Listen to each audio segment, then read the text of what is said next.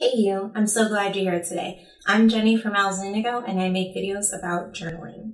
Today we're going to be talking about how to get your life back into balance. This writing prompt is inspired by the duality of these two cards today, the Otter and the Nine of Swords tarot cards from the Wild Unknown Spirit Animal deck and regular deck by Kim Krans, which you can find linked down below.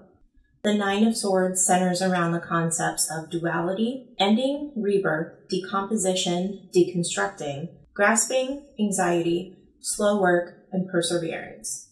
The Otter centers around the concepts of life, brightness, happiness, joy, balance, playfulness, no worry, and contentment.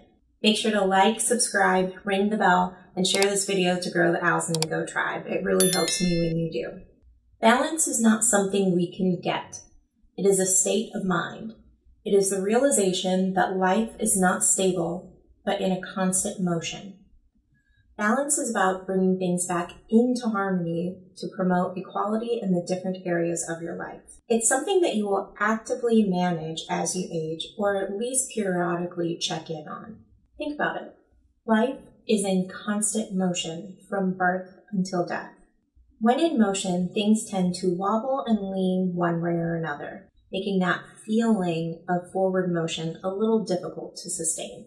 To gain back the momentum to move forward, you have to balance. And the way that you do that is unique to what you're experiencing in life right now in this very moment. What is one life balance trait you see in others that you wish you had? Why don't you already possess this trait in yourself? What would your life look like with more balance? What would it take to get you there? Now it's time to get into my journal for my private entry to this exact same journaling prompt. One of the life balance traits that I see in others that I wish I had is the ability to juggle 4 different people's schedule and keep it all together. I also envy the outward happiness other creative industry business owners have all of the time.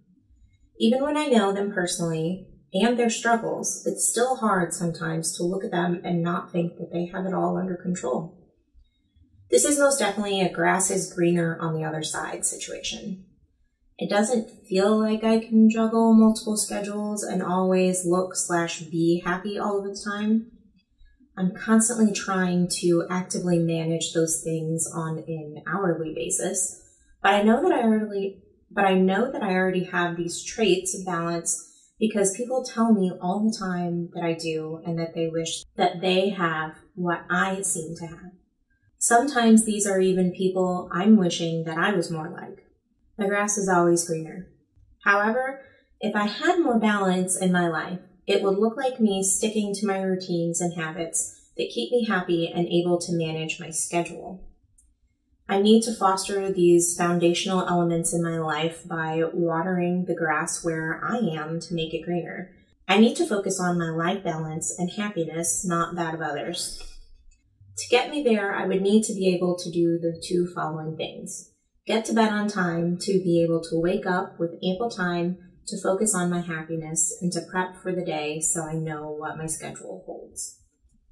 So, what was your answer to this month's prompt? If you like thought-provoking journaling prompts, then you should definitely check out my 2 guided journals, A Year of Spiritual Growth and Mindful Goal Setting 365 Mindfulness Journal Prompts.